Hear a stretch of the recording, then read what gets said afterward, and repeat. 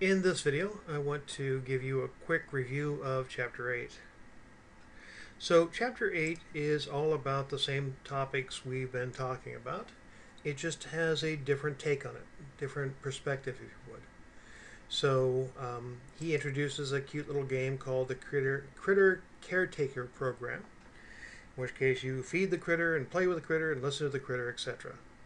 Hopefully, you'll find this kind of fun, but he does use this to talk about the basic concepts of object-oriented programming. And here you hear words like attributes.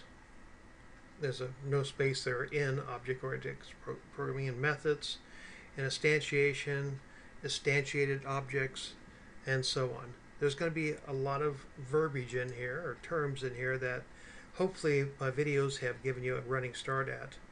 A lot of people find this chapter very difficult because of all the terms. So take your time, read through them. These terms are important.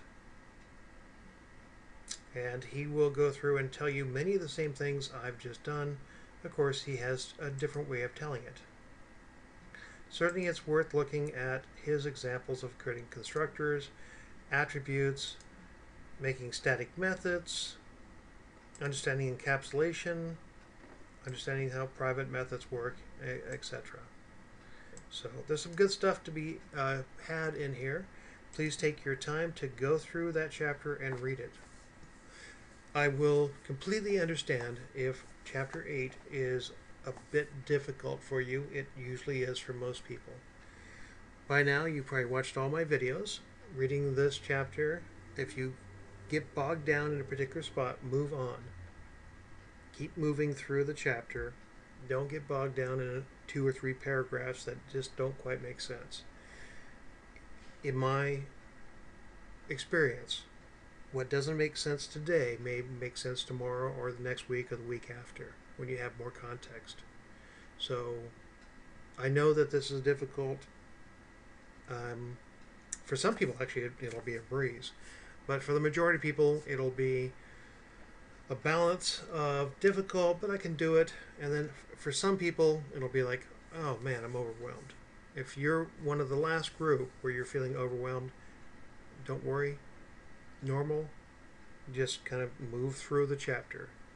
And then later on, as you have more time and more experience with programming, you'll be able to come back to this chapter and say, wow, I don't know why it seemed that hard. You've seen it happen with lists and tuples. You've seen it happen with loops. So in if statements, you know it's possible for that to happen. Trust me. With time and experience, it will happen with object-oriented programming as well. Okay, that's it.